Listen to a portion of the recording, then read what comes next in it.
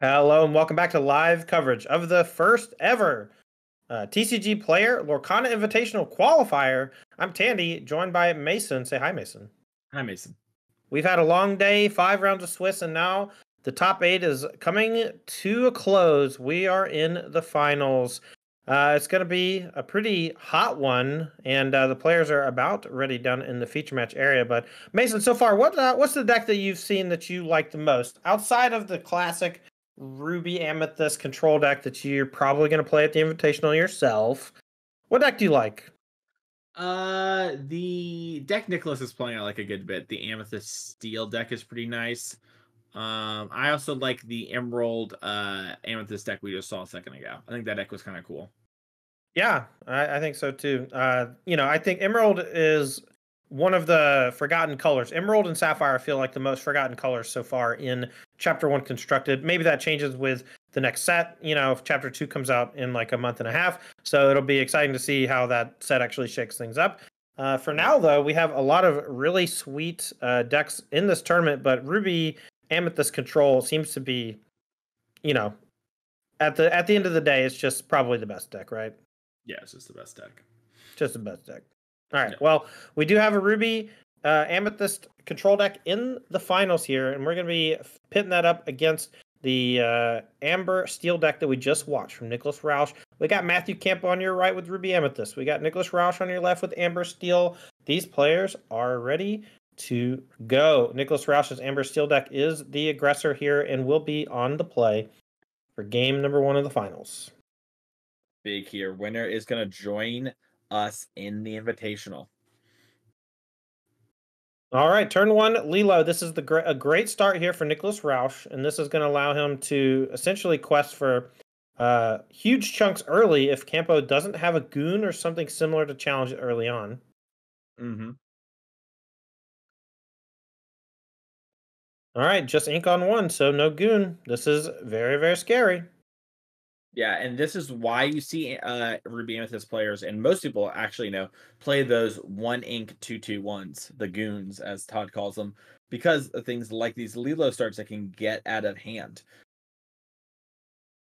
All right, really great start here from Nicholas Roush. Going to go Lilo into Simba Bodyguard here on 2. That's going to protect from something like Rafiki down the line, and something like Gaston if that's the play for Matthew Campo on turn 2.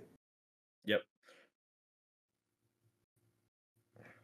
All right, draws for turn, finds a Maleficent 3. I see some red cards peeking out there, one of which might be the 2-drop Gaston. Yeah, there's definitely a Dragonfire, and I think that is Gaston behind Maleficent. We have a Pocket Watch too that looks like, while that does get really powerful in the late game, we sort of do just need to hit our ink drops. That is one of the things we've highlighted with the Ruby Amethyst deck is you really want to hit all of your ink and be developing. So, All right, Pocket Watch is the play for Campo. This is going to lead to a Gaston on 2 and a passing of the turn back Nicholas Roush's way. If there's a Rafiki next turn, Rafiki plus Gaston is a great counter for this. But here's Ariel Singer. Let's see if we can find something to punish the Gaston, like grab your sword. But here's just a Be Our Guest, but a nice hit off of Ariel nonetheless.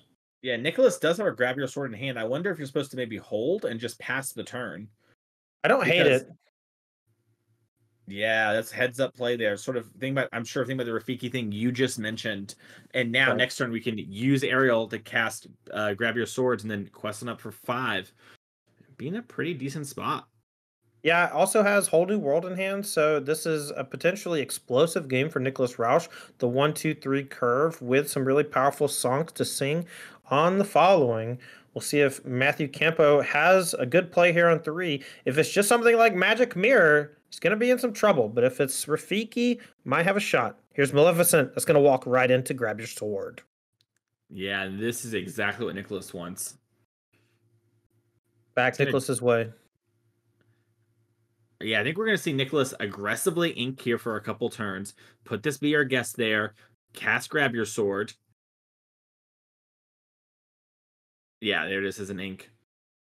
And then now we're going to clear the way, push damage. Next turn, smash, fire the cannon on whatever we play, sing a Whole New World, call it a day, and, basically maybe give Matthew a draw 1 and give yourself a draw 7.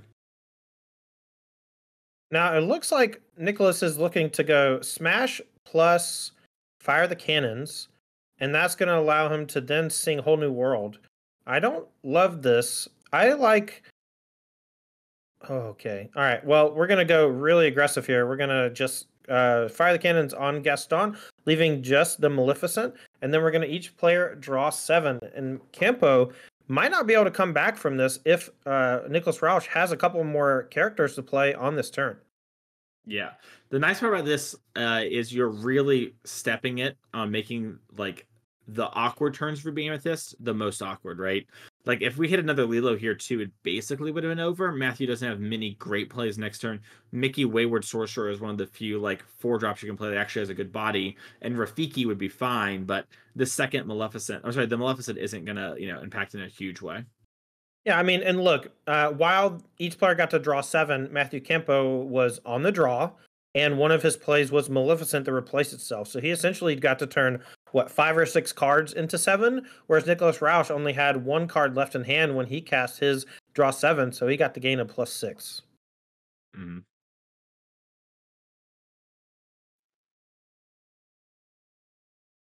Campo here, trying to figure it out in a bad spot. Has Broom. Looks like another Maleficent, another Pocket Watch. I don't say be prepared, but we're still pretty far away. Yeah, Ursula as well. I think you probably have to do something like Maleficent this turn to try and find a Maui so that you can find Be Prepared on turn 7.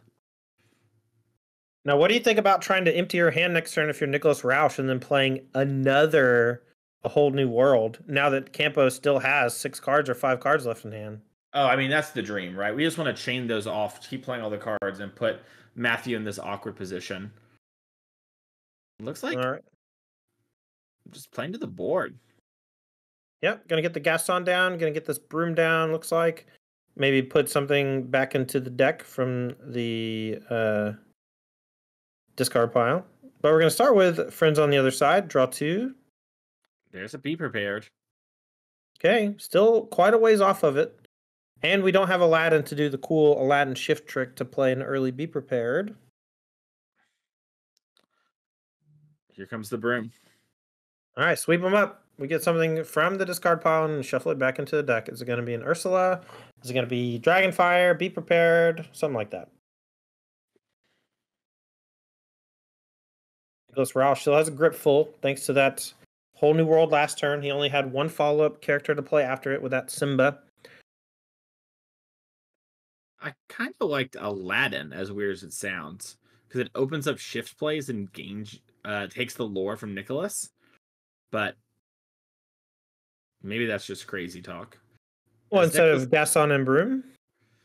No, sorry, brooming back an Aladdin instead. Excuse me, brooming back Aladdin. I thought you meant as the play for turn. No, sorry, that I was not very clear on that. That's fine. Okay, so Nicholas Rausch, gripful, can do a lot of stuff this turn. Can start with challenging Maleficent to put 2 damage on the Simba, and then can Rapunzel to draw 2 cards. Might want to just completely ignore all the things that are going on the other side, just questing like crazy. All right, draw 2.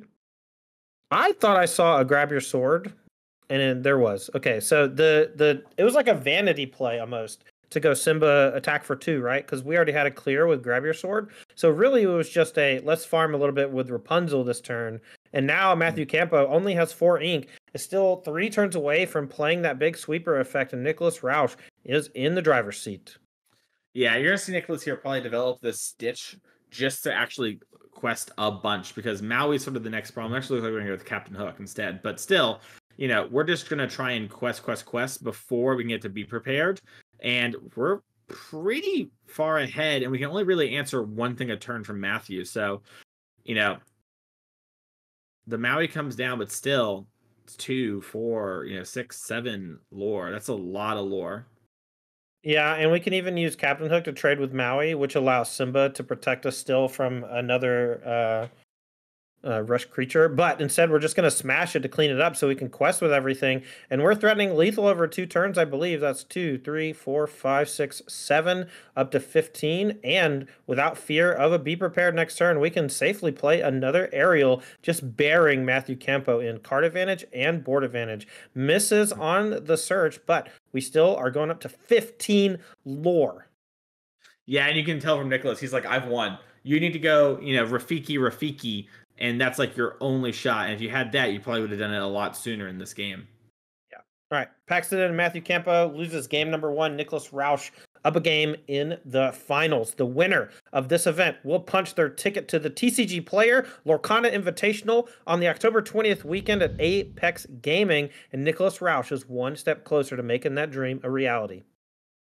100%. And Nicholas has played really, really well this entire tournament, and has on multiple occasions shown a real understanding of not only the game, the opponent's decks, but the way your opponent wants to play. That game, I think, was actually won when we skipped playing into, let's quest and then maybe get them Rafiki, and we lost a chance, get 3 lore or whatever, but we opened up this whole new world, grab your swords, cannon turn.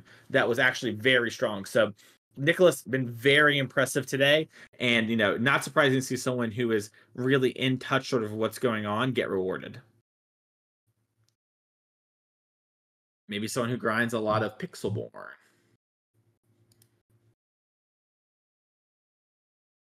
All right, as these players are drawing opening hands for game number 2, we have Nicholas Roush on your left playing Amber Steel, up a game against Matthew Campo, playing Ruby Amethyst on your right. I would say that these are likely the 2 best decks in Constructed Chapter 1. I know that my Stitch Blitz deck that I use with a lot of the same elements as Nicholas Roush is a ton of fun to play. A Whole New World drawn 7 feels so good off of Aerial. Spectacular Singer when you're early and aggressive against these Ruby Amethyst decks. But those Ruby Amethyst decks kind of prey on all those other mid-range decks that normally beat up on Amber aggro. So it's a nice little cat and mouse game, but I love me some draw 7s, and I love me some Stitch Rockstar. Mm-hmm. All right. Game on. Matthew Campo leads with a goon. That's Archimedes on 1. We got a Stitch, or Stitch on the follow-up. I don't know why I confuse them. Lilo is the little girl, Lilo girl, and Stitch is the new dog. Yeah. I'm seeing a lot of questions in chat asking about where the deck list will be. We're going to lay them outside the Apex Gaming store, and we're going to let Google Maps take a picture of it. So that should be updated in 6 to 7 months if you want to check that out. But there might be some other places too. Also, we're going to be just randomly hiding them around the Apex home store like Easter eggs. Mm-hmm. And if you find them, then, well, you found Nicholas Roche's winning deck or finals deck, Yep. An interesting turn. Nicholas could, cannon down Archimedes and play a hook, or can just play this Steel Aladdin.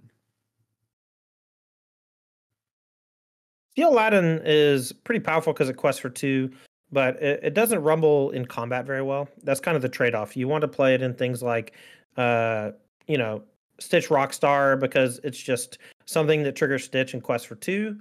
Similarly, you can play LeFou from Amber. It's a 1/2, rumbles even worse in combat than the Aladdin. I quite like the Aladdin personally.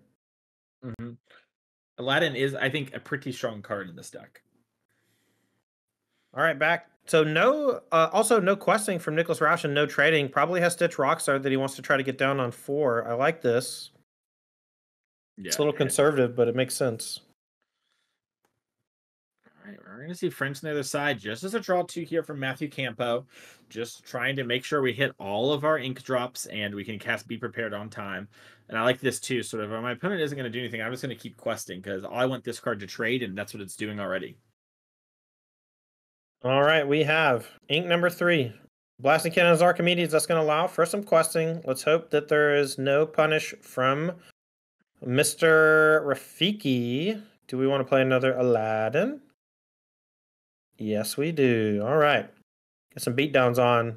Do you want to quest with... I actually think questing with Stitch New Dog. So he's protecting it for his Stitch Rockstar. But Matthew Campo's in such bad shape at the moment that if he had Rafiki, I'm confident he'd be hitting the Aladdin over the Stitch dog anyway. Yeah, this happens a lot where players they it's good to play around cards, especially when you can afford to, but your opponent doesn't know it's coming, and the Aladdin is actually worth a lot of lore too. So they might just Rafiki the Aladdin in that world, right? Because they don't know that you have the Stitch. Yeah, exactly. And if you do it confidently and pre-plan your whole turn, they have no real hint. Yep. All Where right. now, if you tank, they're like, "Oh, why would you tank?" It's like, "Oh, you have Stitch Rockstar in hand." You're so smart. No. All right. We're gonna spend 4. We're gonna play Stitch. We're gonna quest for 2. Now the question is, do we quest for 3? And instead, it's no, and it's gonna leave it open to Dragonfire. I'm not sure that Matthew Campo has it, but that is the card that you're pretty scared of. But I think I would be more scared of a 5-cost Maui. Yeah. Yeah, I agree. It's awkward where if you quest Maui and Dragonfire are punish, whereas in your low on cards, if you do this, only Dragonfire is a problem, and Dragonfire is just kind of gonna be a problem. So, and I'm sorry, Maui is just gonna be a problem. So kind of dodging it.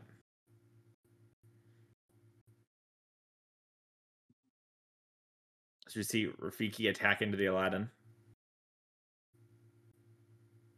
All right, but if this Stitch Rockstar gets untapped, Nicholas Roush is going to flood the board. We're still a turn or two away as Matthew Campo from playing the Be Prepared. So expect him to kind of lean into that. But Nicholas Roush is just going to refuel after playing a bunch of stuff over the next few turns. And the sweeper effect is going to not be as devastating. He's going to have a nice little follow up.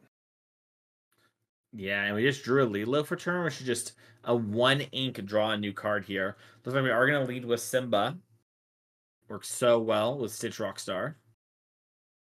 Okay, we're going to play some stuff and draw some cards. Seems fine. Ooh, and we have a wheel 7 next turn that we can play if we expect there to be a sweeper. I don't know that it's the best play because Matthew has very few cards left in hand, but we'll see. Yeah, I kind of like just questing with our Stitch here. Yeah, and oh no, we're actually gonna wheel. We're just gonna wheel instead. That's so sick. I like this. All right, we're gonna draw 7. And Matthew did discard a Be Prepared. We'll see if he can find another one. We still have 1 ink to play another character here, and here is the new dog.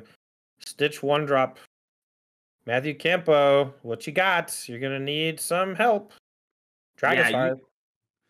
Dragonfire is a great draw. You're gonna need the Be Prepared now because Nicholas is just gonna keep playing into the Be Prepared as long as Stitch Rockstar's around. So Dragonfire lets that card actually stabilize the game instead of just doing the best to like mitigate a bad situation. All right, what you got, Campo? Dragonfire, the Stitch Rockstar. That's gonna stem the bleeding a little bit, but next turn you're basically bottlenecked into casting that Be Prepared. I don't think Nicholas even has to add another character to the table. Yeah, only if he wants to. Definitely doesn't have to. All right, here comes questing for 2, 3, 4, 5. Seems so weird that Roush is only at 4 lore so far, but almost all these characters entered play last turn, and Nicholas Roush is -6 lore from once not questing and once from casting a whole new world. Mm-hmm. Yeah, this Be My Guest here. Tough spot between Stitch, which could be huge for another Rockstar Stitch, or Ariel to maybe try and get more value. But I like taking this Stitch and sort of, working our way up towards another Rockstar. All right, Nicholas Roush going to go ahead and do some questing here, and then likely going to play one of those utility spells as Ink. Not sure if he's going to play Tinkerbell as Ink or if he's going to play maybe Smash as Ink. Definitely a tough spot to be. I lean Smash a little personally just because bodies kind of matter here. Your opponent's about to, their best play is Be Prepared, so being prepared for it is kind of nice. Yeah, I just want to keep all your threats so that once your opponent casts Be Prepared, you can be first one to mark it on the next turn by just playing out your hand. Agreed. Nicholas Roush knows that he's in the driver's seat, but he also knows that Matthew Campo could have that big sweeper next turn, and he's really trying to figure out the best way to play this. I see 2 copies of Smash in hand. I'm an easy play Smash as a mana source, and I would not play another character. I think this is just throwing away 1 card. If your Yeah, opponent doesn't play a sweeper, you're just like more than happy to just quest again and say go. Like you just force them to do it already. agreed. It is a they cannot change, and this is not meaning. I mean, getting one or more lore does matter, but like I don't think this is actually going to change it compared to just playing it next turn. So yeah, and chat's bringing up a great point. He doesn't have be prepared, and Nicholas doesn't know that. So it's one of those hard moments we have to walk the line. We know this. We have the vision of everything. Nicholas doesn't. Nicholas just did a draw 7 for Matthew. There's a 4 of in the deck, and the one card that can kind of actually get Matthew out of this spot. Okay, Looks here's like a Rafiki. Yeah, this is gonna come down and start chewing stuff up. Simba Bodyguard's first on the list. Do we have a backup Rafiki to go all in on it? I think we can play Pocket Watch and then an Ink, and the next time we can maybe go Aladdin plus Pocket Watch. But we're going to go for Maleficent instead to draw a card and provide us with another body. A yeah, baby Aladdin would be nice. Yeah, baby Aladdin would be very nice. Getting the shift going.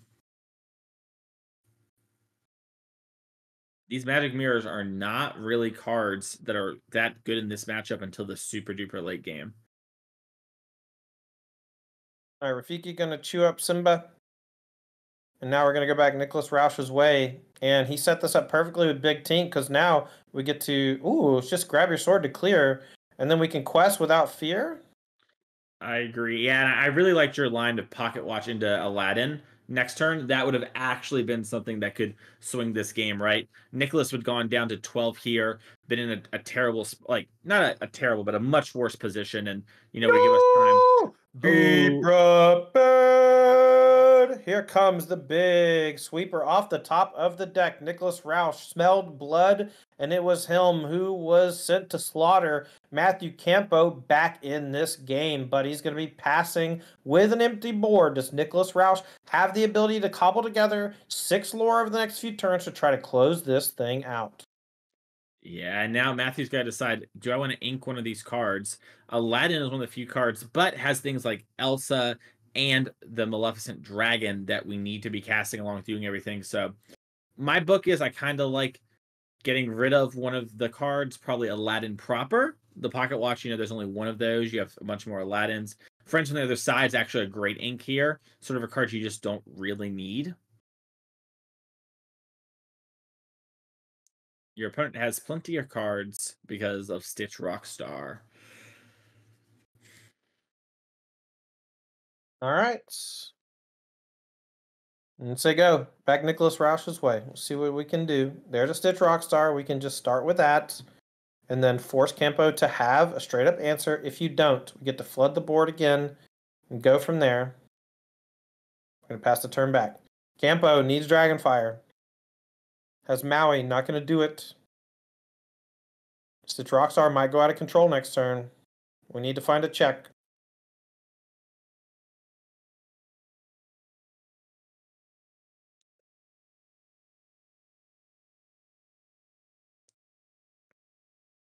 Campo in the tank, trying to come up with something to do.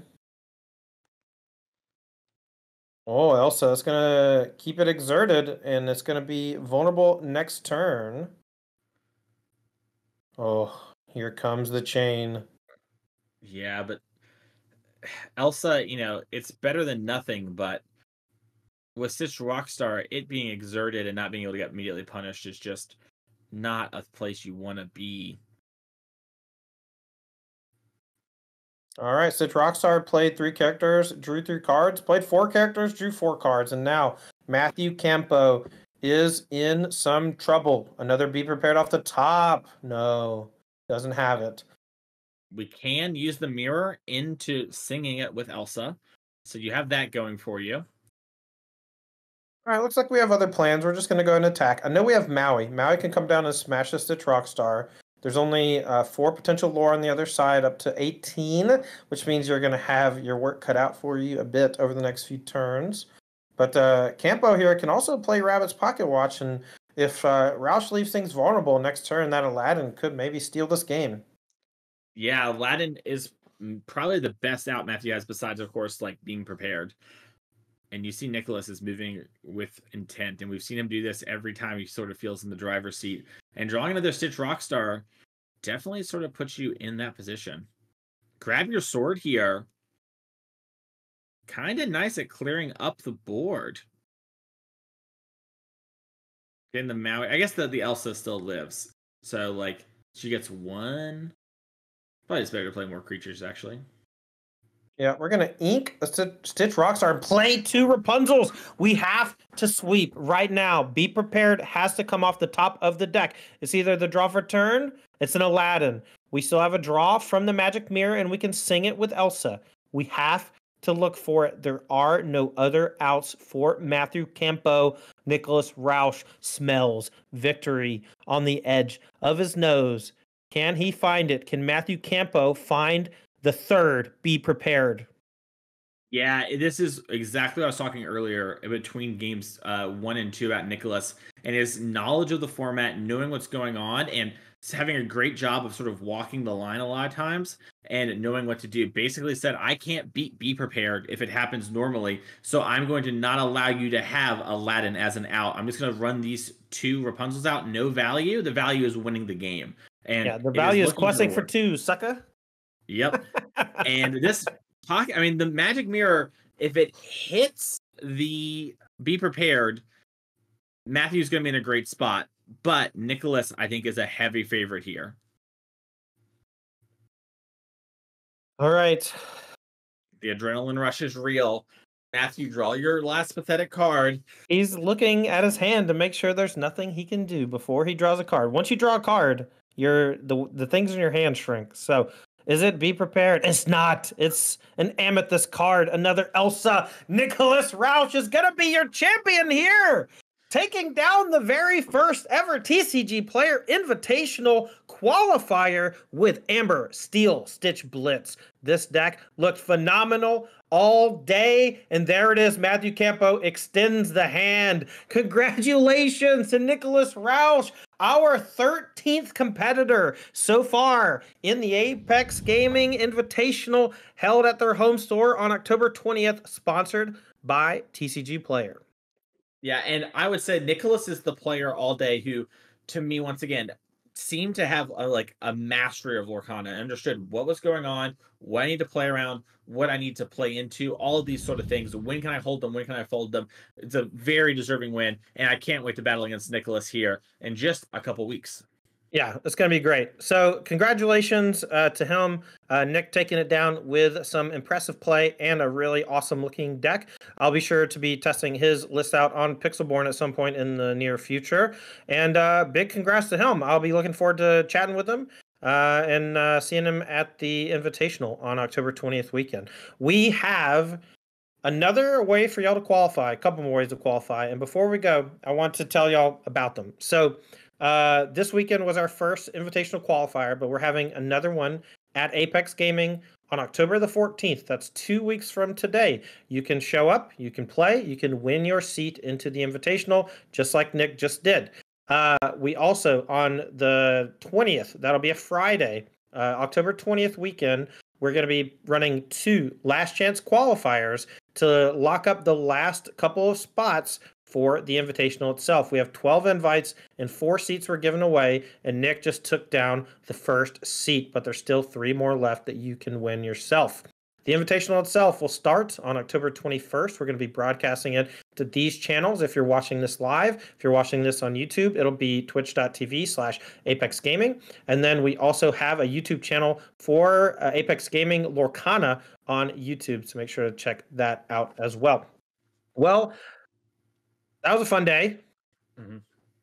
That's all I got. It was a big day. It was a big day. I'm happy that, I got to be here for it. It was great. Yeah, it looks like we might be able to get Nick on camera for an interview. I don't know if we have camera, but we can do audio only, right? Oh, you have camera. Let's do it. Let's hit him. Let's make sure he can hear us too, yeah?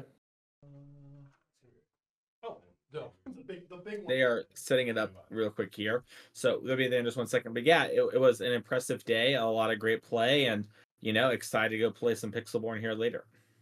All right, Nicholas Roush. May I call you Nick? Yeah, you can call me Nick. Yes. Awesome. Congrats on that big victory, and congrats for qualifying for the TCG Player Invitational. How's it feel? It feels great. That was the whole goal coming in. That was what I really wanted, was to qualify, to be able to get to play with so many like great Magic players and just like community members. And like the prize is nice, but like the qualification is the whole deal. And I'm so excited and super happy. All right, I'm so happy for you. Now, tell us a little bit about your Steel Amber deck. I've been calling it Stitch Blitz, but I'm way more creature dense, and your deck goes a little bit bigger.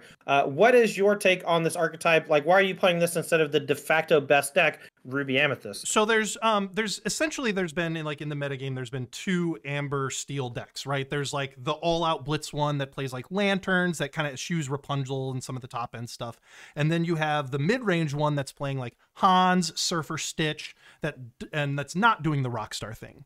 This deck is much more of a hybrid between the two, because both of those plans, those extreme 2 plans, are great in certain matchups, right? There are matchups like Ruby Amethyst where you want to be the aggro plan, but you can't do that super well if you're not on 12 1-drops, 12 2-drops with high lore, right?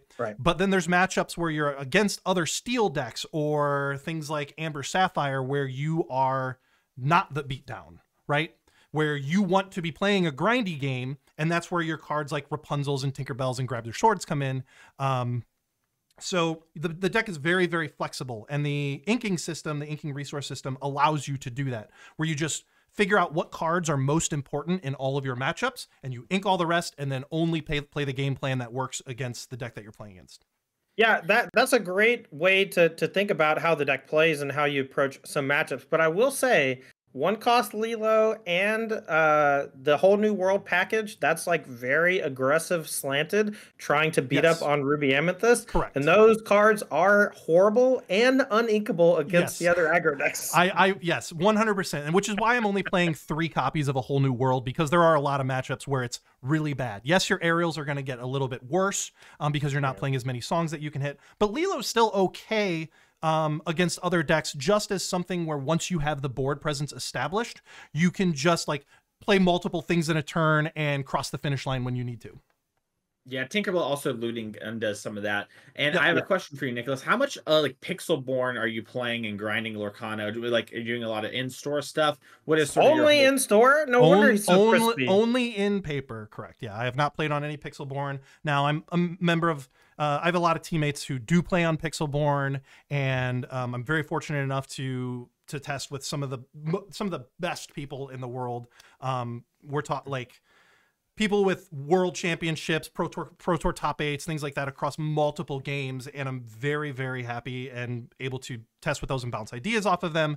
And the local community and paper is also thriving, so I get to not only have this private group that I'm messing with, but I can also play in paper with the locals.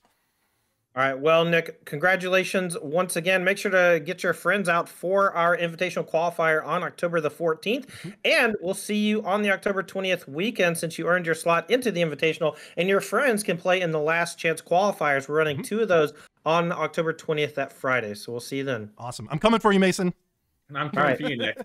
Thank you so much, Nick. Appreciate you. And congrats once again. Thank you. All right. Well, chat, that's going to do it for the broadcast today. Mason, it was a pleasure hanging out with you all day doing coverage, man. Thank you so much. Taryn, what's up, man? This is the first time you've been on camera all day.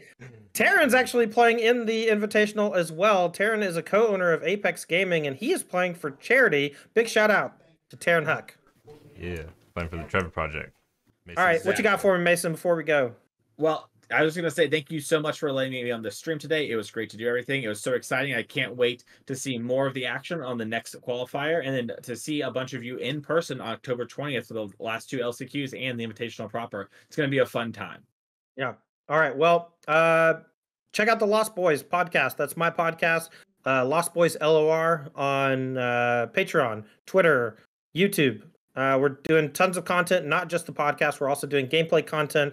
Myself and Harlan Fear and a team of folks from Roanoke, Virginia are working hard to make some awesome content for you. Big shout out to TCG Player. Thank you so much for sponsoring our invitational. It's going to be a great time. Yeah, I think that's it, man. Yeah, you can find me on Twitter at Mason E. Clark if you want to see more action. So yeah, Mason also provides coaching for Magic the Gathering, and maybe he's going to start providing coaching for Lorcana as well. So keep an eye out for that. If you need some help, he'll be sure to help you out. Yeah.